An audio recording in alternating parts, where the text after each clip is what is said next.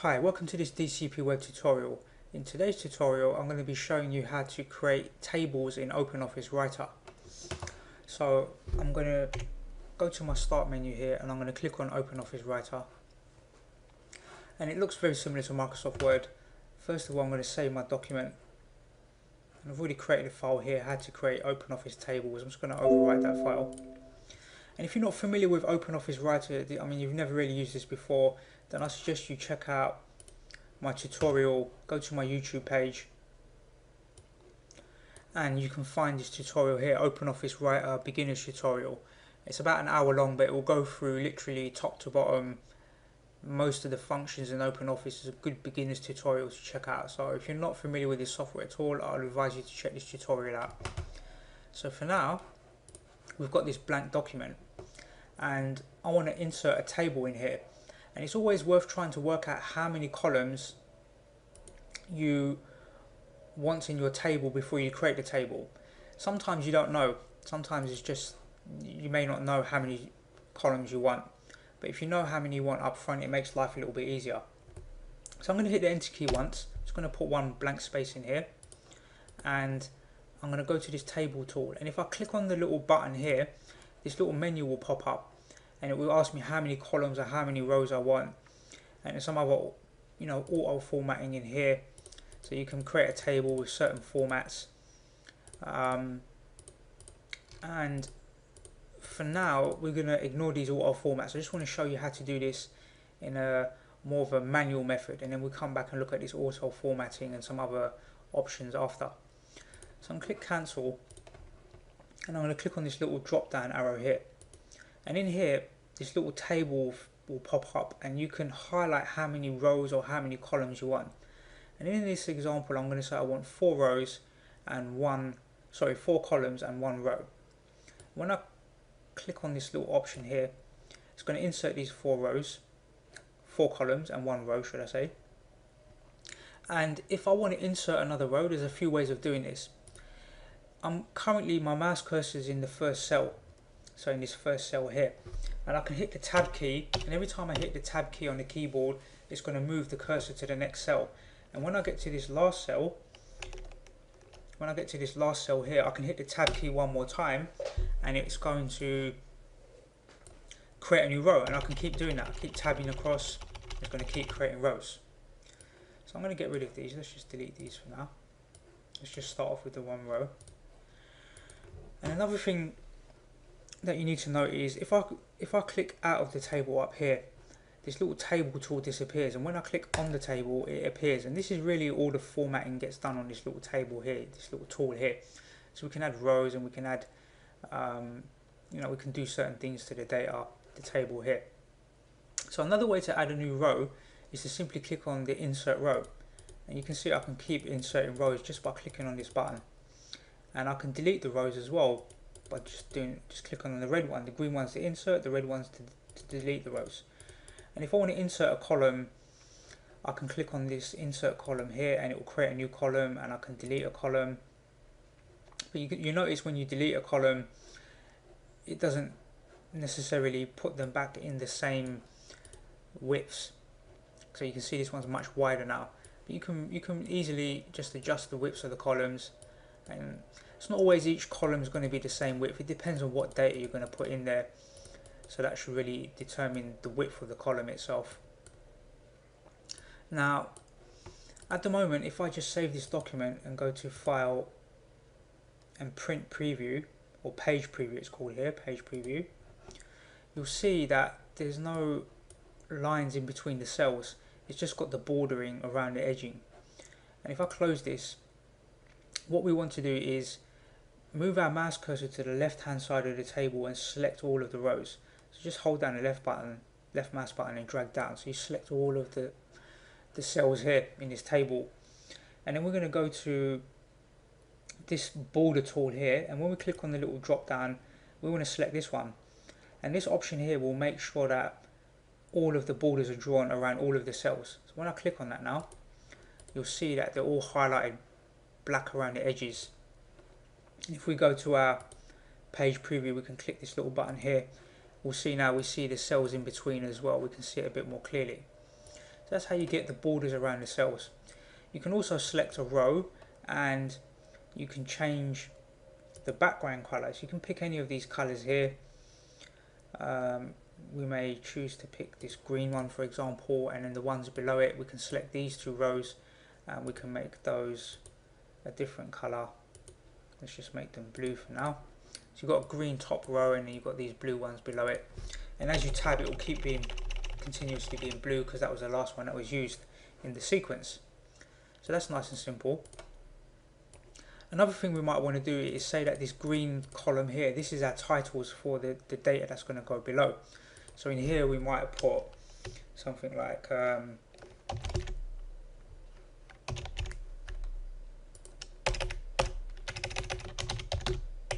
do that again. Time, date. Just putting some random information in here, location, and yeah. You would put your own titles and those titles will be a bit more meaningful, but we can just put some test data in here. So we could say 12, 25, 13, 34.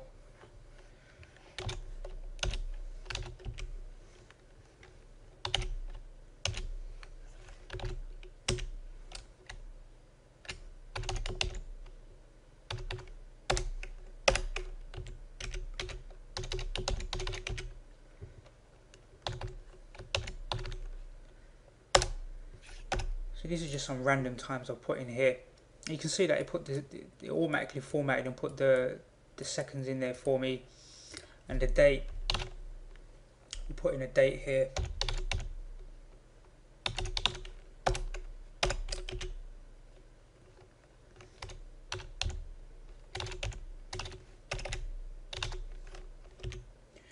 And if you want to move between the cells, you can use your arrow keys on the keyboard. So that's a nice easy way to move between the cells as you're working. And I'm just going to put some other test data in here. And then we're going to do some more work on the actual table itself.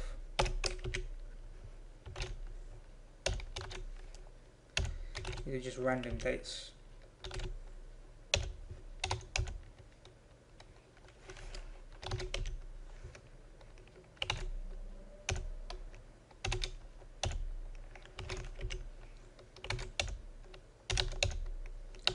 We've got some sample data in here. Let's just save this and we'll put some locations in here.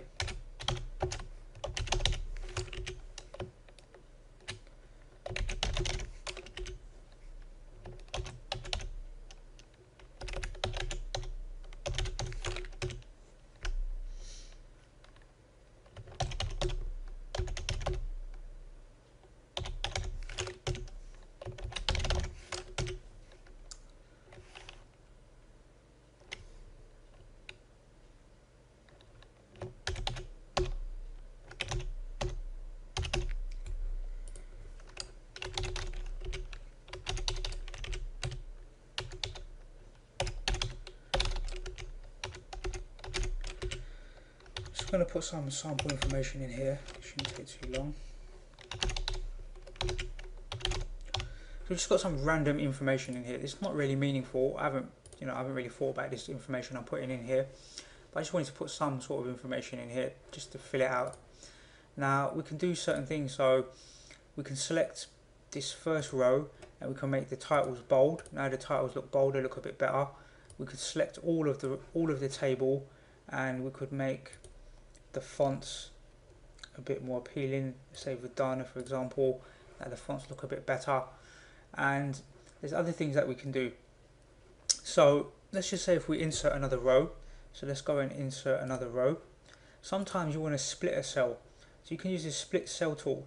So if I click on this and then say split cells horizontally or vertically, I want to split them horizontally, click OK. Then you can see there's two cells in here, and for whatever reason you may want to split a cell. You wouldn't normally split all of them because that's just like inserting two rows, to be honest, so you could just insert two rows. But sometimes you want to split a cell and put two pieces of information in here. Maybe it was two different times but on the same date in the same location on the same year, for example. So So we could put in 12, 12, 12, and 13, 12. So these are two different times, don't really mean anything, but on the same date.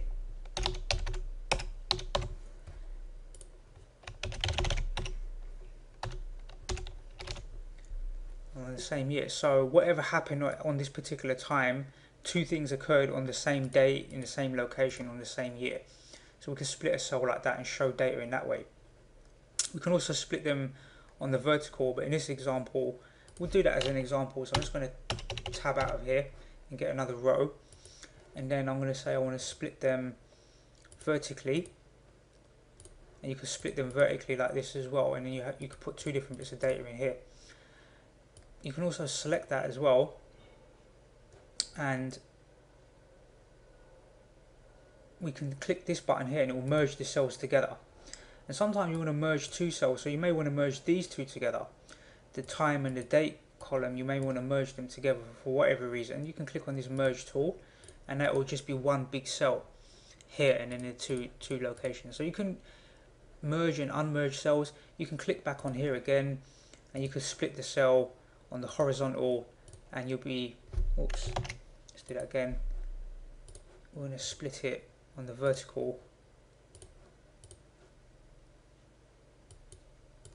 And you can just adjust it so that it sits bang on where it was before. So that's how we can create and edit and delete cells and split the cells. That's quite important. Normally I split cells quite often if I need to get some other information into the table. So let's have a look at some of these other tools. You've got the line style, so if we were to highlight this whole table, we could change the thickness of the lines around the edging. That doesn't look very good, so we'll highlight the table again and you can change it to maybe, you know, like this sort of 3D style. I normally keep the lines very simple, so I normally just go for a simple thin line, maybe a thicker one, a slightly thicker line like this. Let's just save this and preview it so we can see our table is starting to get data in there and it's starting to format. Let's see what other, so we've got alignment tool here as well. What we could do here is, for example, let's take this cell here. So in this cell we could say center, we can click on this one, center vertically. So here you can see now the information is sitting in the center on the height, or we could have it on the bottom, or we can have it at the top. So maybe centered would be nice because it's, you know, it's entirely your choice however you want to format it. You could select all three and say put them at the bottom, put them at the top, or at the center. We're only doing that because this cell got split and these cells here are much bigger now. You can see that. This is our cell alignment here. We can click on table properties, and in here you can make more minor adjustments, the way that the text flows. I'm not going to go through too much on here, it's quite advanced, but like with all things, you should really go and experiment and play around with settings, and that's probably the best way to learn. You can learn new things just by looking at and experimenting with some of these options here in this advanced cell formatting. Let's just close this. So I think that's pretty much about it, but let's just try one thing here. Let's select this table, let's go to auto formatting, and let's try and pick a format from here, maybe something like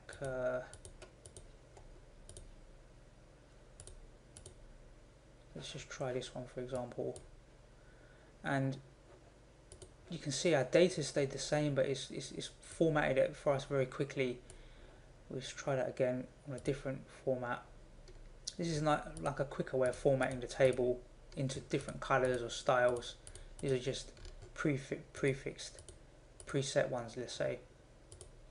You can format them in different ways.